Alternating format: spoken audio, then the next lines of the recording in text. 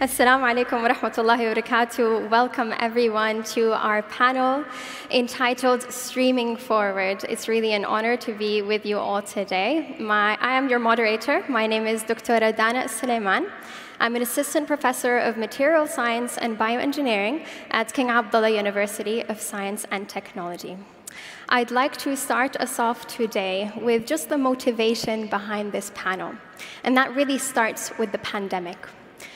All right, so the pandemic has created a big inflection point in many industries worldwide. So for us to be able to proactively react to the pandemic and other global challenges, there is a need for what we're calling today generation transformation.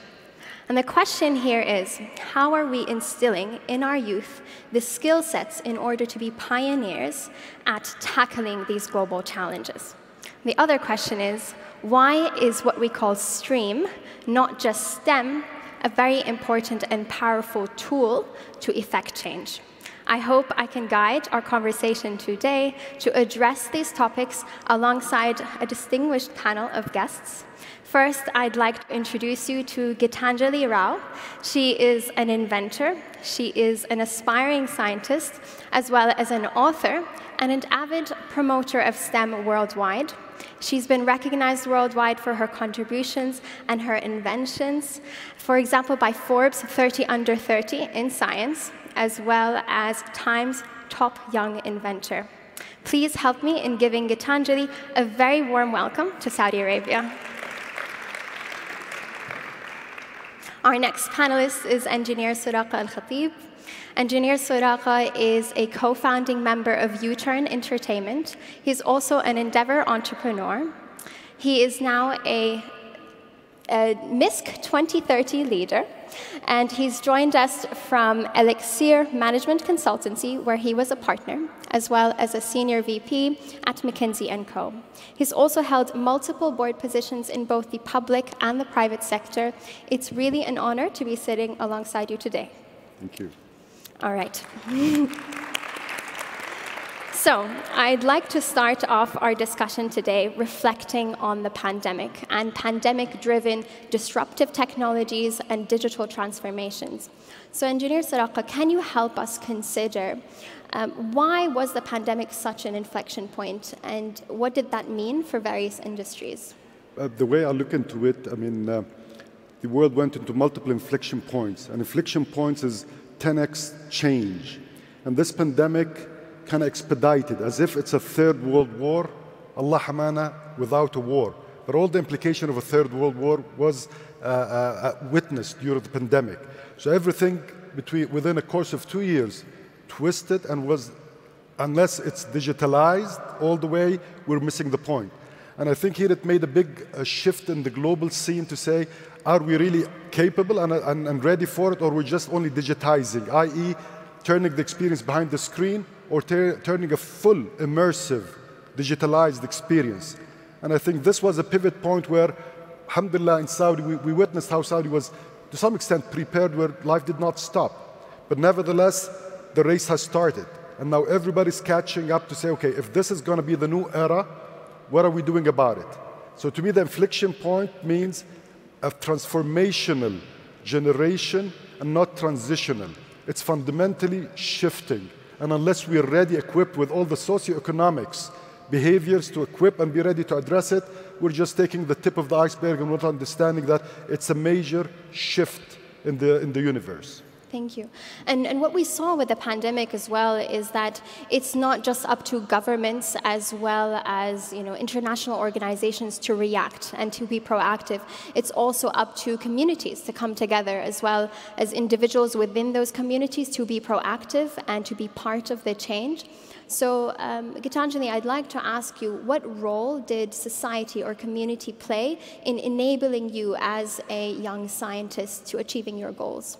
Yeah, first of all, assalamu alaikum. Thank you for the opportunity to be here today. It truly is an honor to be here speaking to all of you. I guess I'll kick this off by saying the society played a huge role in the person who I am today, right? And a lot of positive applications as to why I'm here, why I'm speaking. But the biggest one was access to the community, mentors, experts when I needed it the most. As a young student in the science field, it's very easy to be undermined for your abilities, especially in the scientific thinking world. And so having that support system of experts and, experts from colleges as well as from research papers that I had read who are willing to, take that opportunity to reach out to me, work with me to bring ideas to life, and also offer me lab spaces at a young age was a huge part of my mission. Along with that, a lot of great resources. So along with papers, articles that I get from accessing online resources that the community puts together. A big part of my work is actually built on open source technology, right? So from reading articles that we see out there with existing technologies, for example, carbon nanotube sensor technology. So I utilize that and take its applications and turn it into something that is able to tackle a problem that I have more of a connection to as well.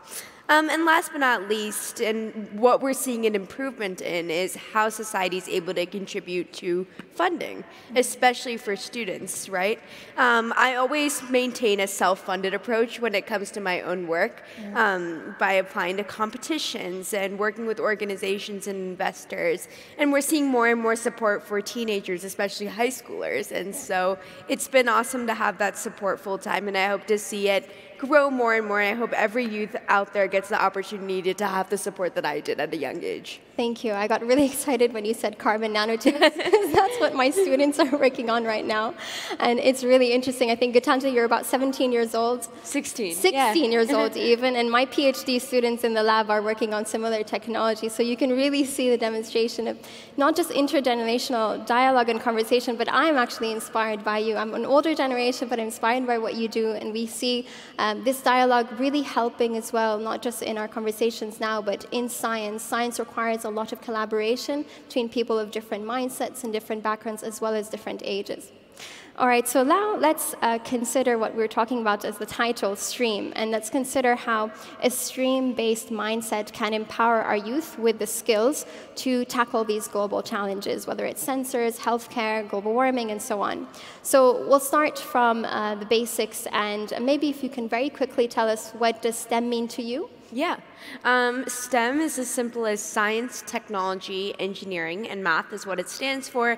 It's a huge foundation for any sort of innovative idea. Always works off of this STEM mindset, and we use it in almost everything that we do, but increasingly it's given way to almost a single stream path.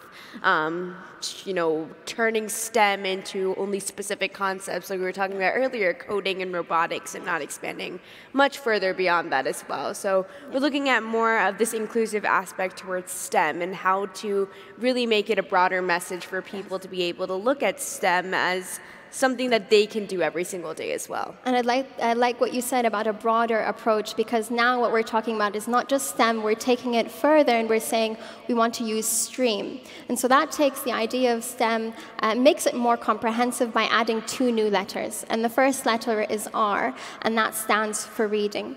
So I'd like to ask you, Engineer Soraka, to tell us, why do you think it's so important to emphasize reading in our approach?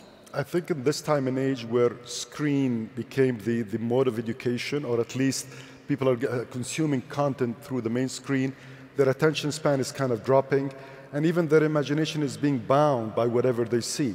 And I think raising back to a key principle, going back to reading as the main aspect, that means you'll read, you'll comprehend, you'll think, and then you'll make a judgment.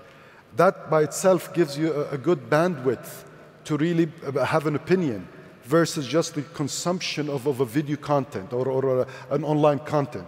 So I think the R is playing a big factor in the stream, and definitely the A where the art comes about. Because at the end of the day, it is really an artistic journey where once it's not either a right brain or a left brain, it's a comprehensive of all those. And I think Apple was the first to tap in those design features where design elements was artistic in its way that became consumer friendly and people start enjoying it. So I think looking into it beyond the boundaries of STEM, i.e. the robotics, and taking it into its granularity, the whole idea of equipping our youngsters with the right skills to be major players in setting up or participating in shaping the future by having more people acknowledging STEM or science or STEAM in that aspect. Because unless we are a major player in the shaping up the future, we'll be consumers. That means we're not, in a time and age where data is the currency, that means we will not be an active participant. We're just going to be consuming whatever out there. So we need to make sure that our youngsters are learning the right skills, because 70% of the jobs are not even invented. So it's all about really giving them the right skill set for them to be an active participant. And I love that you say an active participant. One thing is that we need to take STEM, but also bring it to the broader community, right? And one of the important things that I think that arts can add to STEM is through scientific communication. One of the biggest challenges for us scientists, particularly my students and first-year students, when they're starting a new invention or a technology or a platform, is how can they communicate this very complex concept or idea that they have to a layman audience. And one of the best ways of doing that is through a very simple illustration or a design, something that requires creativity and definitely a bit of arts. All right, so I'd like to shift gears a little bit now and look through the lens of a dreamer. I'd like to take our audience towards the future and help us imagine what next generation technologies that these STREAM students will be able, and STREAM youth will be able to tackle in the future. So I'd like to ask you, Gitanjali, when I say the word next generation technology or next generation platform, what does that mean to you? What does it look like? And what global challenges will they help us address? Yeah, there's quite a few growing technologies out there that we see. The biggest ones that I would like to highlight, and I think is going to be a huge shifting factor, is personalized medicine.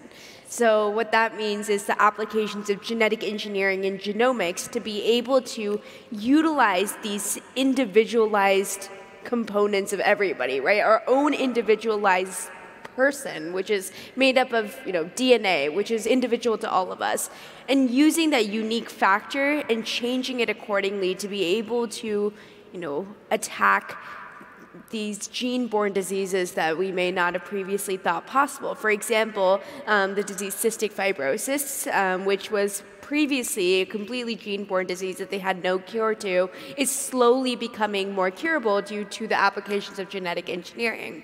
Now, along with that, the applications of 5G and artificial intelligence and even augmented and virtual reality could allow something as similar as surgeries being performed remotely through robots with a 5G is a 20 gig per sec speed, which allows for real-time interaction with almost no lag. And allowing that type of surgery would have more opportunity on every end, right? And a safer atmosphere for people as well.